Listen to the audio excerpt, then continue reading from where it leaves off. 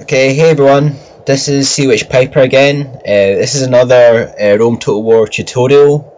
Today I'm going to talk to you about using missile troops, predominantly archers and slingers, in combat. So I have my friend, my fellow clan member, COH Tacitus, help me out to demonstrate some tips. So the first thing about using missile troops, always have them in loose formation when fighting other missile troops, and you want to line them as much as you can. So the longer your formation is, the less damage they'll take from enemy archers. So Tacitus has blocked his archers to demonstrate that's quite vulnerable formation to have them in when under fire from missiles. So that's really the first thing, is to try and get them as long as possible. Sometimes you have issues at the sides, makes them vulnerable to cav attacks, but in terms of taking damage from other missile troops, try and line them as much as you can. So that's the first thing. Okay, another tip when using missile troops, always try and attack the backs and the rear of enemy troops. You can see this Praetorian cavalry unit has turned its back, or is actually turned its side against my archers. They take a lot more damage when they're facing away from the archers. So try and always attack the rear or the backs. There's a few misconceptions about archers. Basically, both the regular and elite archers have the same amount of ammunition, and they have the same rate of fire. The elite archers have marginally better stamina, and not that much more, slightly more stamina. But apart from that, they're equal, and elite archers have a lot better stats, which helps them in melee combat as well. And they also have slightly better morale, and I'll talk about those things later on at the end of this tutorial rather. Auxiliary archers have better range than regular, they have better morale. So to make auxiliary archers pay off, you have to be able to use the distance. So you want to move them back. When you allow regular archers to attack your auxiliary archers, you're giving the advantage to the regular archers, because for the price they're better than auxiliary archers. If you look at the unit stats and you look at the defense stats, you have a total defense stat, and then you have a stat for armor, a stat for shield, and a stat for defense skill. Troops that base most of their defense total on defense skill are more susceptible to arrow fire. And also, when you look at the shield, these troops hold the shield in the left hand, so when you fire in this direction, you gain more shots, because the shield isn't there protecting the soldier. So if you always fire to the right hand side, you nullify the shield. Urbans have pretty good armor and they have a shield, so they're not that susceptible to arrows, but other factions are. For example, Seleucid pikemen, the shields are quite small and they don't have that good armor, so they're quite susceptible. So we can see we're getting good kills in the flanks there of the Urbans. Another thing I'm using flaming arrows here. Archers have the option to use flaming arrows or regular arrows, and there's pros and cons for each one. Basically, in a nutshell, you use flaming arrows to weaken the morale of the enemy. So what you would do is you would use normal arrows at the start to get the kills, and use flames at the end to get a rout. So you'd only really ever use flames if you think you can get the route from it. Fire arrows aren't as accurate as regular arrows, and they take a lot longer to reload. Again, you can use peasants in the centre as arrow fodder, and essentially you want to shoot. You want to avoid shooting the peasants and shoot the archers, because these peasants are expendable. If they die, it's actually a job well done. They've done their job. Unfortunately, you want to keep your auxiliary archers back out of range. 1 versus 1, Roman archers, regular, beat auxiliary archers. So you pay for the range with the auxiliary archers, so you want to keep them back. And you want to close the gap as much as you can if you don't have auxiliary archers. Another thing is, if you're in a position to get the first shot in, it makes a big difference in terms of winning the archer war. If you can get the first kill, it gives you an advantage throughout the rest of the battle. So always try and make sure you get the first kill in. Okay, we can see here the players playing with Malta has actually brought the chariots in for an attack, and we're using the flaming arrows to try and make them rout. So we can see they're getting targeted by the arrows, and one of the chariots just routed there, and the other one just routed there. So when these chariots rout, they cause a lot of damage to their own troops when they run into cavalry and infantry. They'll cause probably just as much damage to themselves as they would to the enemy. So if you can get that, use your flaming arrows to get the chariots. It's always beneficial, and you can see there some of Atta's troops just get taken out by the chariots. Okay, I said before in this tutorial, it's usually a good idea to put your archers into loose formation when you fight other archers. However, sometimes it's a good idea to keep your archers in tight formation. When they're in tighter formation, when the arrows are more bunched together when they hit the target, so they tend to be slightly more accurate. So that's a benefit of keeping your archers in loose tight formation. They're slightly more accurate, so when you take shots against cavalry or other targets, they're slightly more accurate. And also archers in loose tight formation, they're a little bit easier to manage as well. You can see in this battle Atta is controlling the SPQR army. He's able to pull his archers out quite fast. Also, the best way of using archers is try and target enemy archers and enemy cavalry. Cavalry is very susceptible to archers, so always try and attack cavalry if you can with archers. And this is a perfect example here. Atta protecting his archers with the cavalry and using the archers to target the enemy cavalry.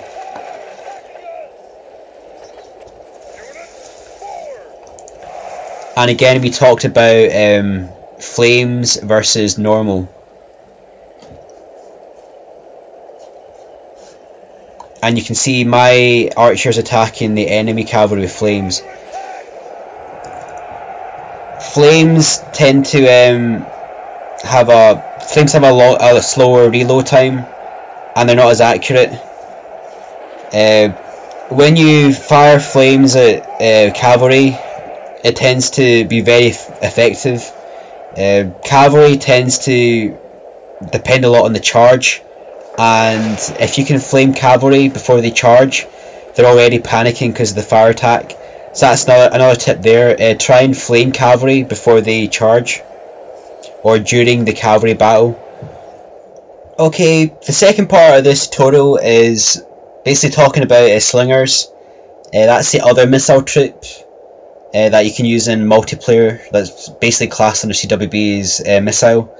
So slingers, in a nutshell, They have a shorter range than archers, and they can't use flame.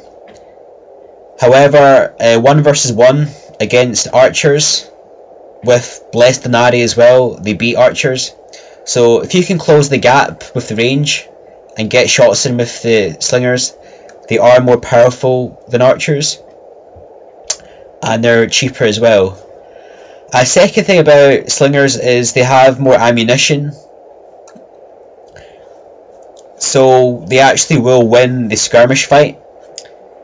It's just that range issue you have to worry about with slingers. You can have archers pulling back, and it would mean that the slingers would not be in range. So they're definitely cheaper for the price. So exactly like archers, slingers have elite class of slingers. These are called, they can be Baleriac slingers or Rhodian slingers of the Greek army. Essentially, they're slingers that have greater range and better stats. So again, like you would use auxiliary archers, you're paying for the range with these slingers, and unless you can exploit this range advantage, they're not worth the money. Because 1 versus 1, the standard slingers beat the elite slingers for less denarii as well. So you really want to be either using these slingers the range advantage, or you might have another purpose, for example taking out horse archers, but you really want to be exploiting the range with elite slingers. And you can see these guys just getting destroyed here.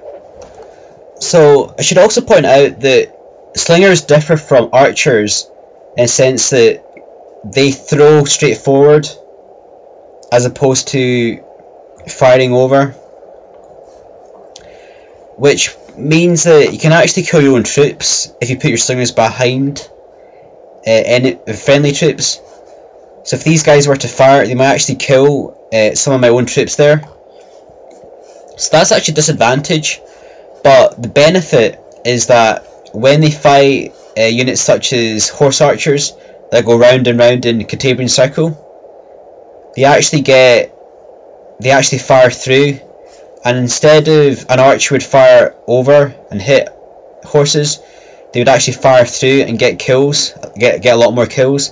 So that's one of the benefits of using slingers against horse archers. So in this example here, it's actually my friend Tacitus from COH clan, my fellow clan member, demonstrating this. The idea is to basically run your peasants forward, because the horse archers are set to skirmish, and as soon as they come out of Carthaginian circle, the slingers will get shots in. So the peasants are running forward, and because the horse archers are in skirmish mode, they actually run back because they're too close to the enemy, and that break there allows the slingers to get shots in to get kills. So it's a good strategy to use. Slingers are really powerful against horse archers. So this combination of basically expendable troops and possibly quite cheap phalanx as well with slingers can really damage horse archers. So again, we'll do this again. Slingers are getting shots in, and they're not actually getting too many friendly kills. Peasants are running forward with the pikes to support,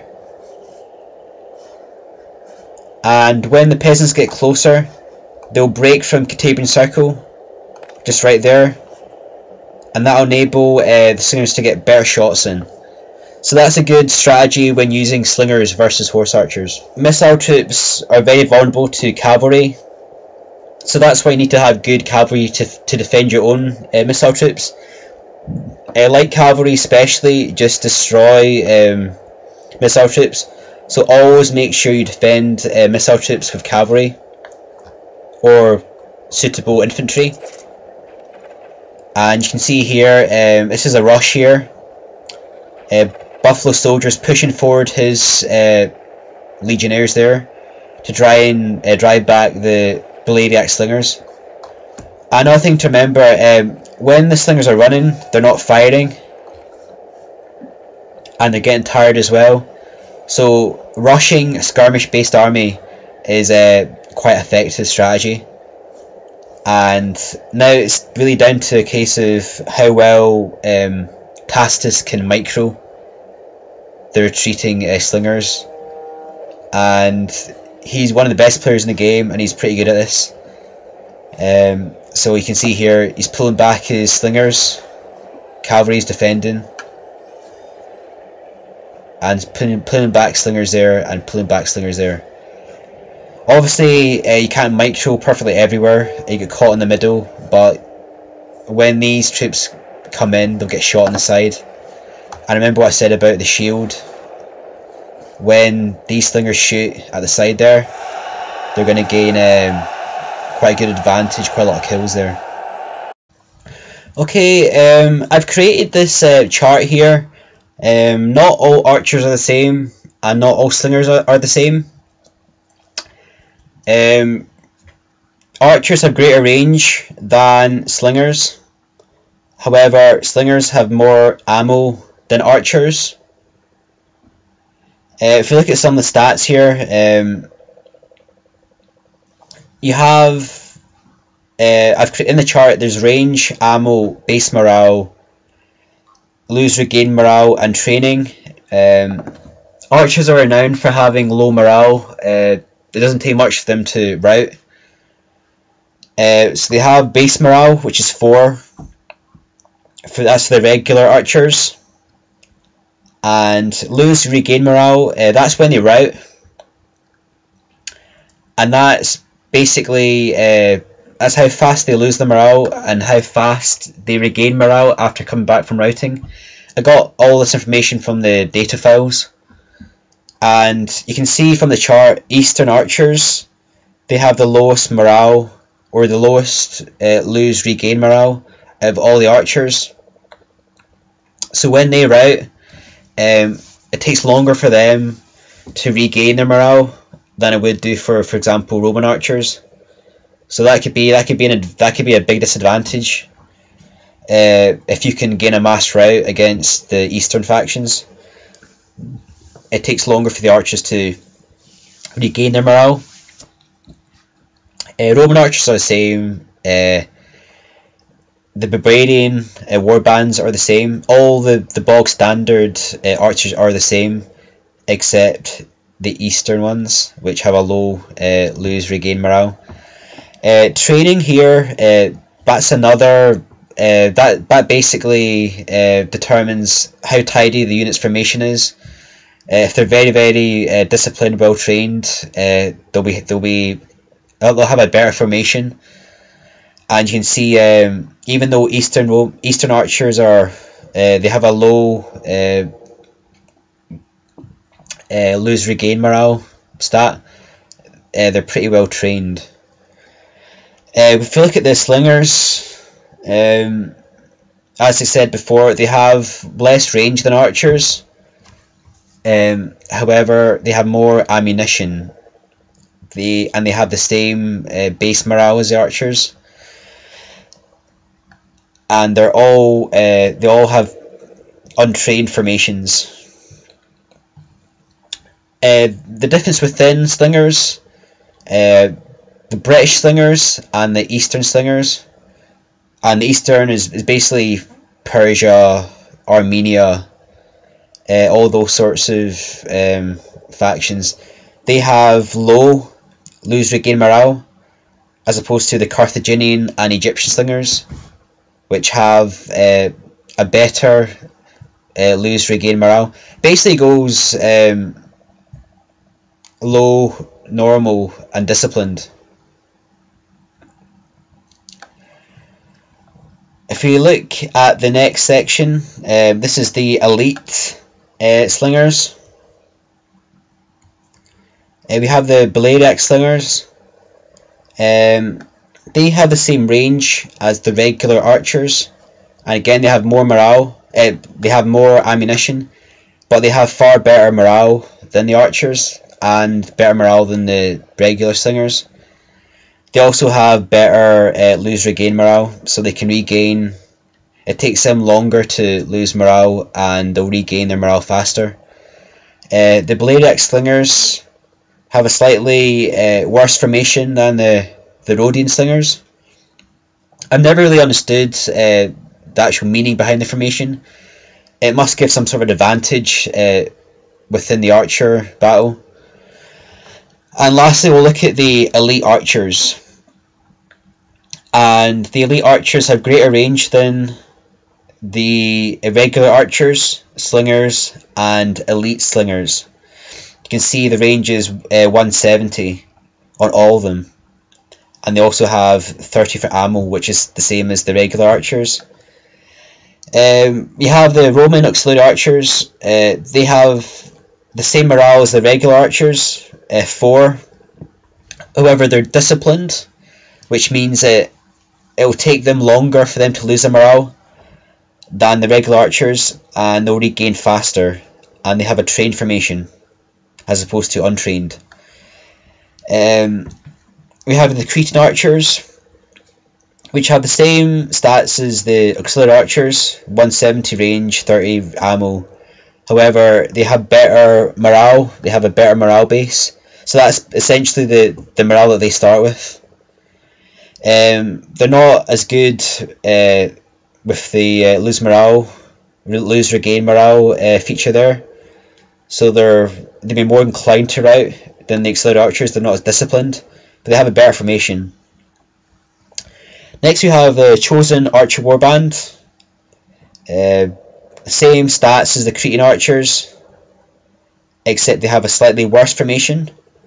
However, in melee they're better because they have a sword as opposed to a knife.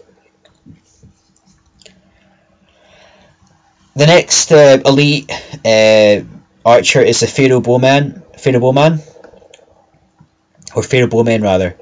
Same stats, 170 range, ammo 30. However, they have a base morale of 10, so they start off with very good morale, and they have they're disciplined as well, which is the same as the Roman auxiliary, and they're highly trained. So the Pharaoh Bowmen are possibly the best archers in the game. We have the next, the last elite archer, the Forster Warband of Gaul, and these guys are very expensive. However, they're very, very good.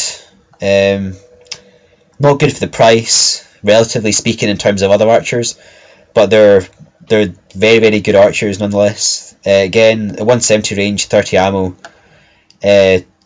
However, they start with 12 base morale, which is the highest morale of all the archers. They're only normal for the lose regain morale, so they're not as good as the Pharaoh Bowmen, and they're untrained. But they do get a spear bonus, which helps them against cavalry charges.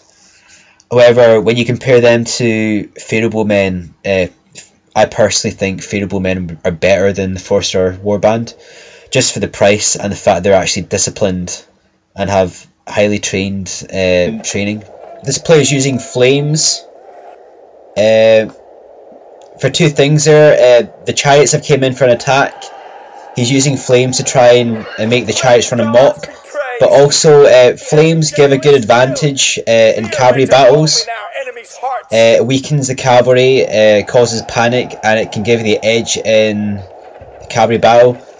So using flames like this is always a good idea in a cav battle. Gives you the advantage. Another thing to watch is when archers fire, they can be stationary, but they still tire. So when archers are fighting, even stationary, they tire. So the more they fire arrows, the more they tire. So that's something to watch. When it comes towards the end of a battle, archers are usually fairly tired because they've used up all of their arrows. So their morale is very weak towards the end. And if you look at this example here, again, this is a battle I played last night.